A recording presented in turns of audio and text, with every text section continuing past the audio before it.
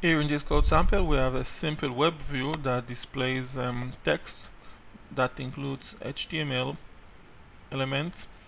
It includes the A element for getting a link, so it actually includes 3 links. Now over here I attach the web view an object that was instantiated from URL interceptor, a class that extends WebView client, meaning that over here I actually attach a WebView client to the WebView. The effect of doing so is that the new object instantiated from this class takes place whenever things relate to the WebView happen, specific things. For example, in this code sample I chose to should override URL loading, which means that whenever a link the WebView displays is clicked, this function will be invoked. So we can actually check the link that was clicked and respond accordingly.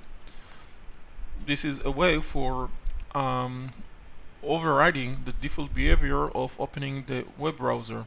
We could, for example, instead of all of this code in this more sophisticated demo, just write view.load URL and just pass the URL address arrived over here and one line, and we solve the problem of a web browser opened whenever a link clicked.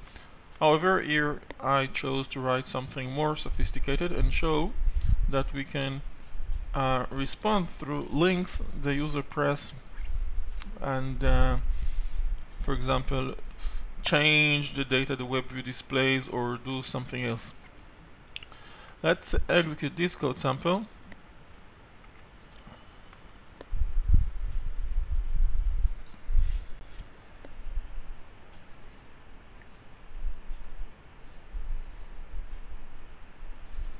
And this is the emulator.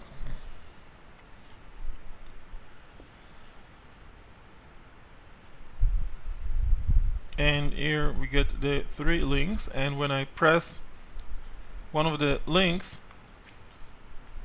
this function is invoked and respond accordingly, according to the link that was pressed.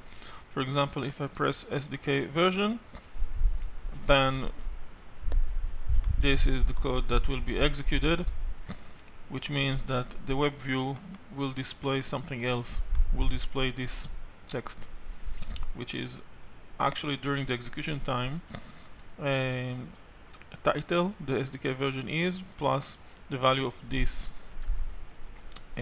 expression.